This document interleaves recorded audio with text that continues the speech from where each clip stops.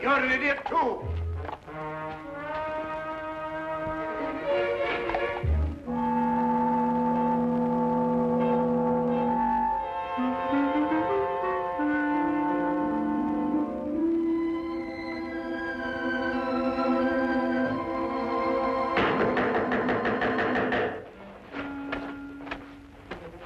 Did you hear that?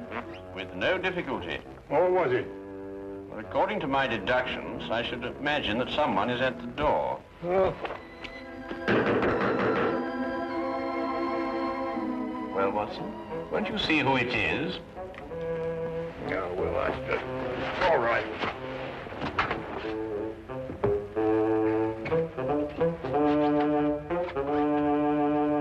How do you do? Out of my way, imbecile. Ah, here you are. A most accurate observation. Don't fool with me, sir. I'll wrap this stick around your head. I beg your pardon. Do you know who you're talking to? I most certainly do.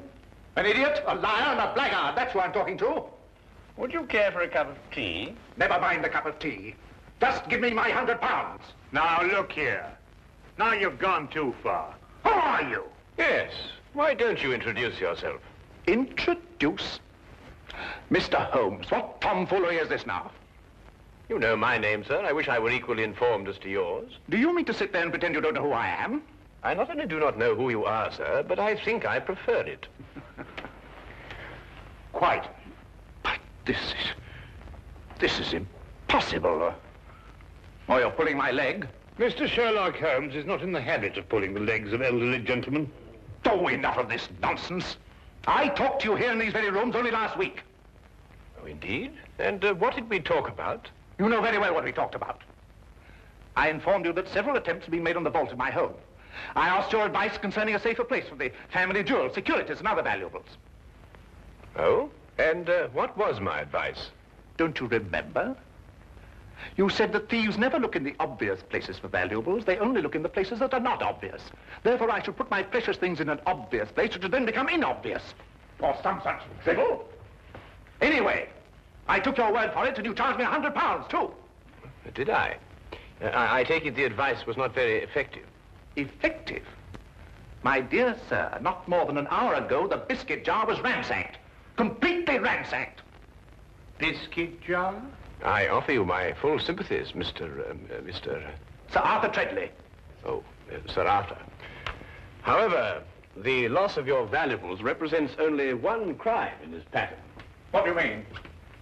The first crime committed was a very clever impersonation of myself. For last week, when we presumably were holding our rather unusual discussion, I was in Brighton with Dr. Watson. Yes, we had sort of a holiday. Gone the entire week. Very enjoyable, eh? Are you certain? There can be no doubt, sir. Then I talked to... An impostor. But he looked exactly like you. It's interesting, eh, Watson? What did I look like? You were in Brighton. We both were. Well, this is the most amazing. It certainly is, sir. I hardly relish the thought of a stranger wearing my slippers and smoking my pipe.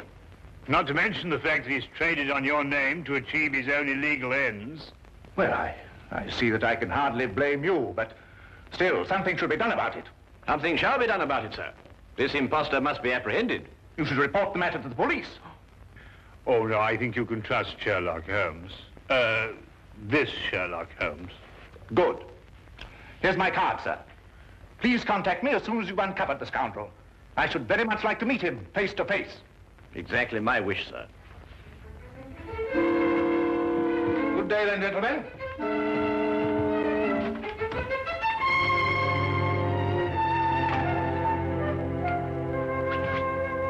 All the nerve, all the impudence breaking in here and pretending to be Sherlock Holmes. I was thinking about that biscuit jar, Watson. I must say my alter ego certainly had a good deal of audacity. He's back. Well, I hardly think so, Watson. Hello, Inspector. Ah, Lestrade. Holmes? Holmes. I'm the laughing stock of Scotland Yard. Oh, I am sorry to hear that. But so you should be. If it hadn't been for you, I'd have had London's cleverest jewel thief in the palm of my hand. Also London's cleverest impersonator, no doubt. Huh? I assume that you are under the impression that I visited you last week and offered you some unsolicited advice, shall we say? Of course I'm under the impression that... What do you mean, impression? Well, I'm sorry to disillusion you, Lestrade, but you see, Dr. Watson and I were not in London last week. A gentleman bearing an uncanny resemblance to myself has duped you. I don't believe it. You just won't admit to an error of judgment. Oh, no, Holmes. I'm not accepting that excuse. We were in Brighton, and we can prove it. Ridiculous. You came to my office, and you convinced me to switch my men from watching Carlton's jewelry shop to watching Hammelberg's jewelry shop. Yes, and naturally, Carlton's was the one that was robbed. Clean as a whistle. Oh, Holmes. I can't face my men. Of course not. My dear old friend, my advice to you is to return to your men and inform them that you deliberately exposed Carlton's jewelry shop to the thief. All part of a vast, intricate plan. And don't tell them anything more. Well, you think that would work, Holmes? My solemn word.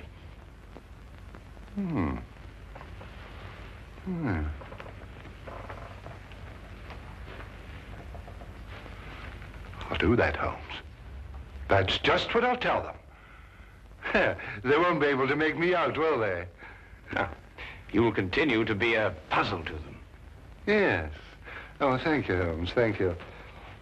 Oh, by the way, you weren't serious about that impersonator, were you? Quite serious. Ridiculous.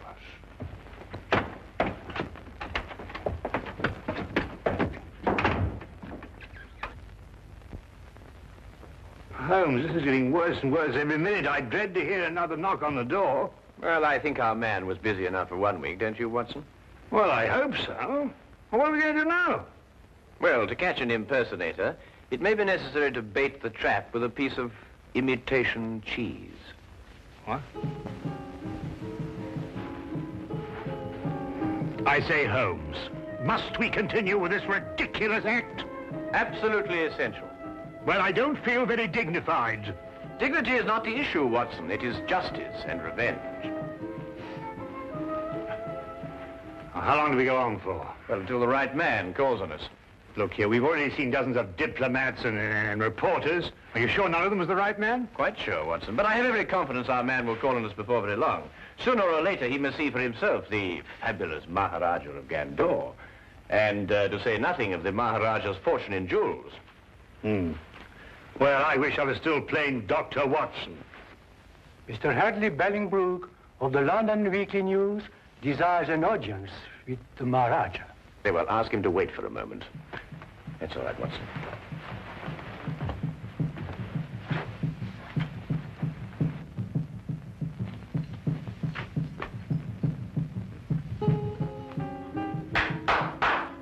Show Mr. Bellingbrook in.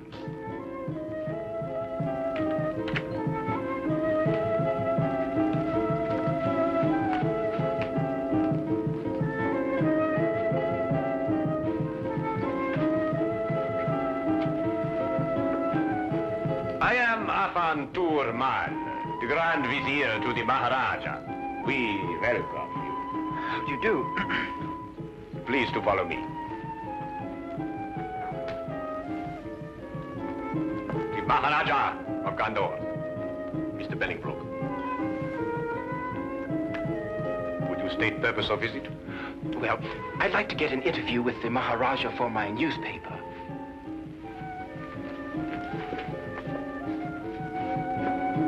Pundri Hai, Iskla, Karibalahira. We grant interview. First question, please. Well, actually, I wanted to do what we in London call a feature story. Naturally, I know that every newspaper has already covered the fact that the Maharaja is honoring us with a visit. I thought, therefore, that we might have, well, just sort of an informal chat. Very interesting, very interesting. We grant an informal chat. Thank you. Your Highness, the population of London has heard a great deal about your jewels. I wonder, would you tell me what their value is? You may say for publication that the Maharaja's jewels are worth well in excess of £500,000. I see. And would the Maharaja consent to reveal to us just how he protects such a vast fortune? The Maharaja retains 30 men whose sole task it is to guard the vast wealth. Very interesting. Yes, but it is not the fear of theft that disturbs the Maharaja. Oh? May I inquire just what it is that disturbs the Maharaja? Mr. Bellingbroke, we are faced with a delicate situation. May we take you in our confidence? Oh, yes, of course. Well, the truth is that the Maharaja's daughter is in love with a young Englishman. I had no idea. It is all too true, but we are plagued with doubts. Doubts? Yes. We would like to know if the young man is sincere in his affections, or, as you might term it, is he a fortune hunter? So you see, to most men, £500,000 is a fortune. That is a serious problem. Indeed, we would ask you in the greatest confidence if you could recommend to us a private individual who could carry out some discreet investigations into the young man's background and motives, huh? Have you not heard of Sherlock Holmes? Sherlock Holmes? No. The name falls strangely on our ears. I assure you, sir, the man is a master in matters of this nature. Then perhaps he is the one we seek. I'm sure he would be delighted to assist you. However, he is quite busy. I can't say exactly when he will be available. Then perhaps, you could manage to have a word with him and persuade him to give us an interview. Indeed, I shall. I will inform you the moment that he's in a position to accept the Maharaja's problem. We will be present when the time comes. You have been of great assistance. Already you have lightened the royal burden. You will find Mr. Holmes most helpful. There is no secret, however intimate its nature, that you cannot entrust to him. Oh, indeed, indeed. As we say in our country, a wise man is a quiet man. Oh, most true. And now, may I ask the Maharaja another question? No, please, please. The Maharaja is fatigued with the interview. The Maharaja bids you good day. Oh, yes, yes, of course. Your visit has been most pleasing to us. Good day, Mr. Bellingbroke.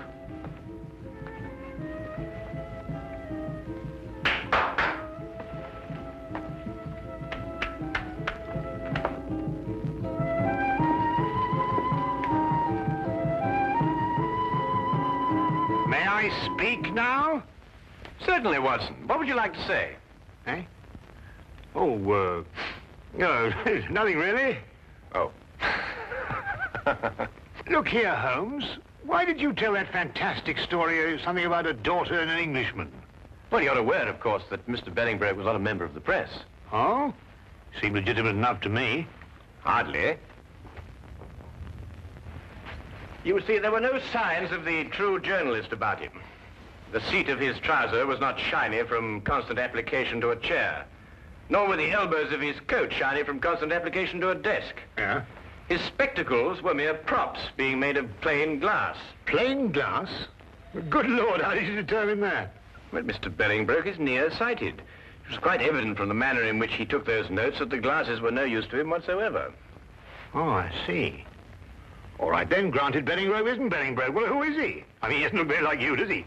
Well, that's true, Watson. I think we shall learn more about our mysterious friend when he arranges that interview for me with Sherlock Holmes. Yes, I believe he resides at 221B Baker Street.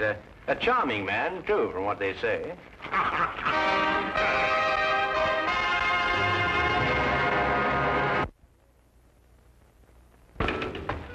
Cabby? I say, Holmes, you did say we were just going through the motions of leaving the city. Yes, correct. But, well, hey, where are we actually going? Well, straight back to our rooms at the hotel, where you will get out of your clothes and resume your instant characterization of the Maharaja of Gandor.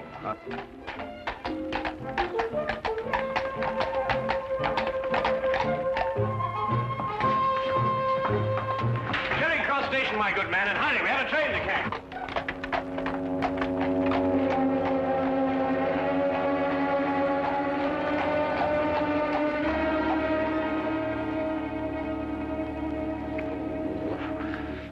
I wish they wore bowlers. Yeah, let me help you. Mr. Bellingbrook has arrived. Ah, show him in.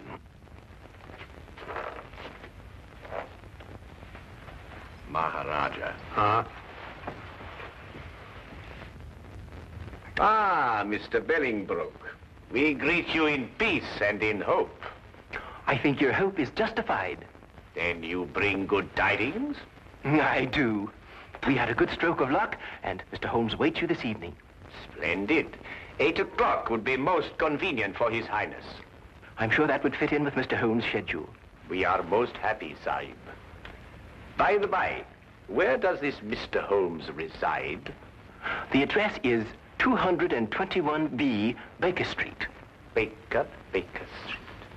Ah, that has something to do with cakes and bread, no doubt. Yes, it is. But it has nothing to do with it in this case. Odd name for a street. But however, we shall be there at the appointed hour. Good day, Mr. Bellingbrook. Holmes, if this is your idea of a joke, then our friendship is at an end. Not to mention my career with the Yard. I give you my word, Lestrade, I am utterly serious. And what could be fairer than that? I know. It just seems peculiar, this business of sneaking up to your place and arresting Sherlock Holmes. At 8 o'clock tonight. But suppose he isn't there.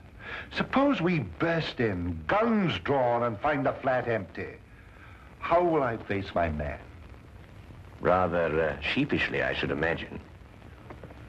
Look, Lestrade, the impostor is using our flat because he thinks we've left the city. Yes, I know. But it will be a tremendous fillip for you, Lestrade. Your name will be on the lips of every man, woman, and child in London. Every man, woman, and child, eh, Holmes? All right, I'll do it, Holmes. I'll do what you ask. Wilkins? Yes, sir. Have Hennessy and Clybourne report here at 7:30 tonight. Yes, sir. Oh, and you'd better be here, too. Very good, sir. One thing more, Wilkins. If anything goes wrong tonight, you know with whom the responsibility will lie? Well, I hardly like to say so. You're in enough difficulty as it is, sir.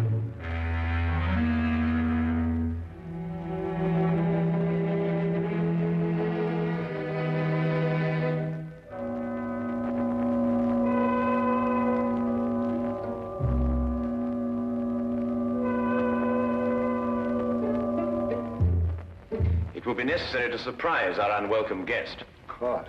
I suggest, therefore, that we gather one by one in the hallway of the house. Watson, you stroll by first and then duck in. Right. Next Lestrade, then Wilkins, and finally myself.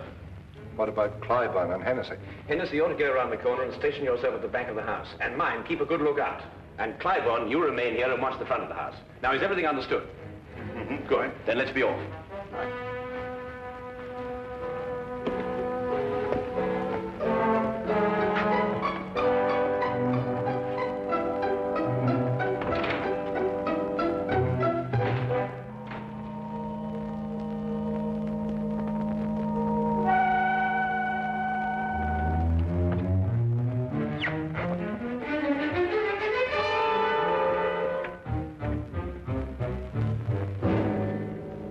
Good evening.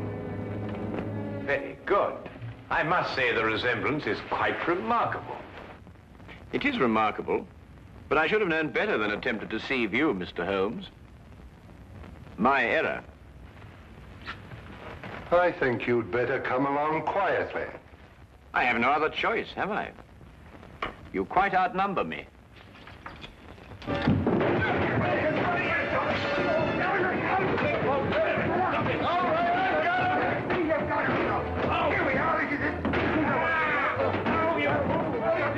Fools! You've got the wrong one! Oh, no, you don't. We've had enough of your tricks. Lestrade, Watson, he's getting away! Let me up! Let you up, give you another chance to escape, You'll pardon me, gentlemen, but I believe you're sitting on the real Mr. Holmes. What makes you think so, Wilkins? Well, if he's the impostor, Where is the real Mr. Holmes? Yes, of course, you idiots. The real Holmes wouldn't run away. There should be two of us. Oh, my goodness, he's right. I'm most terribly sorry, Holmes. No time for all that now, Watson. Please, come on.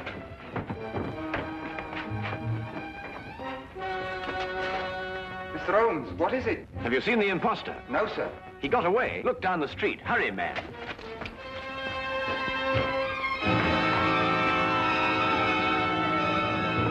Don't move.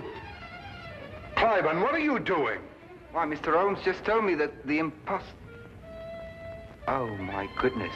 Where did you see him, Cliburn? Right at my post. I don't know which direction he took. Well, he can't have gone very far. Yeah, what's that, Watson?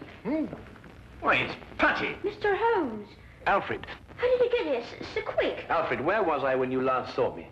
Right, down the street quite a way. And which direction was I going? Don't you know, sir? No, that's why I'm asking you. Tell me quickly. Why, it looked like you was cutting over the red line. Thank you, Alfred, for your assistance. I said hello, but you acted like you didn't even know me.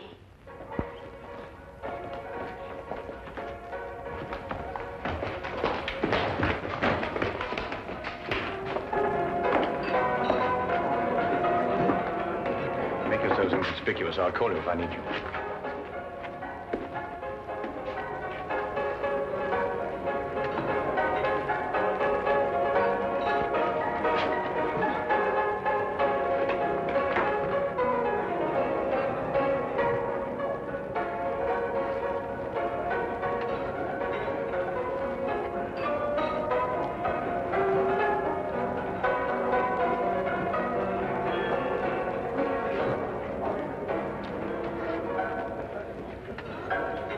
Meet again, Mr. Bellingbroke.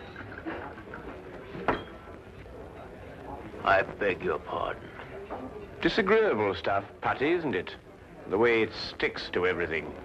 Your hand at cup. No, I wouldn't advise you to do that. There's no point in trying to run away again. You see, there can be no possible confusion between us this time.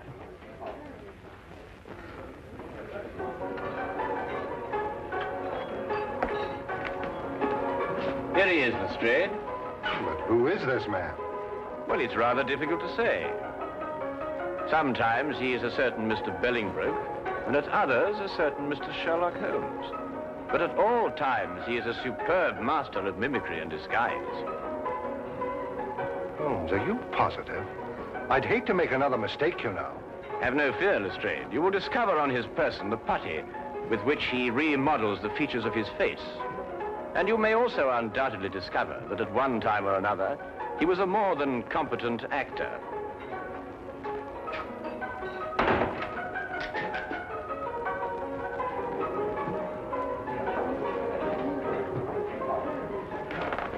But Holmes, I still... All right, all of you.